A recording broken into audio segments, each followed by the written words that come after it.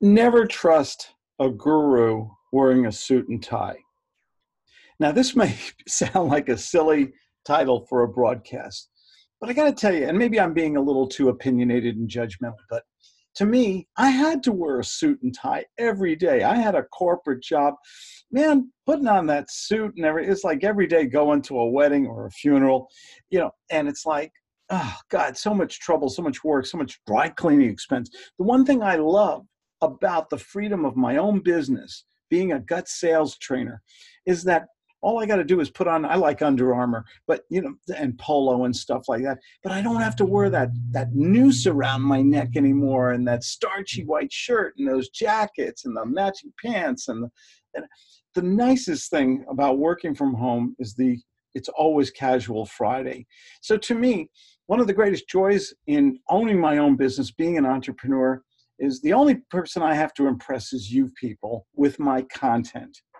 If putting on a suit and tie, if that's going to impress you, there's plenty of other people that do it.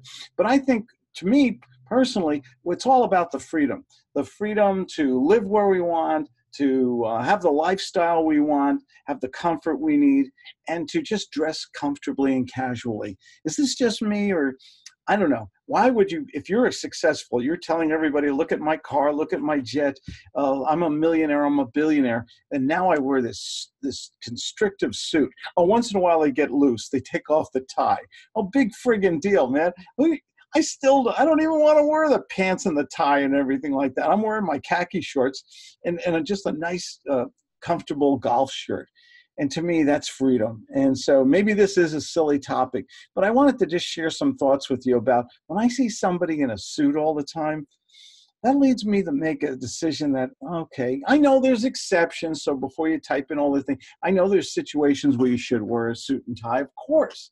Weddings, bar mitzvahs, funerals, things like that. But when you're running your own business, why not just be who you want to be?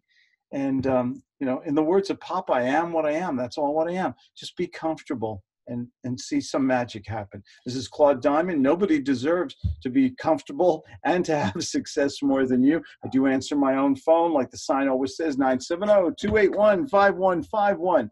And if you like these videos, give me a thumbs up, and hit the subscribe button. It motivates me to do more and more of these. I think we're over 878, 79 videos now. Thanks a lot for joining me. Bye-bye.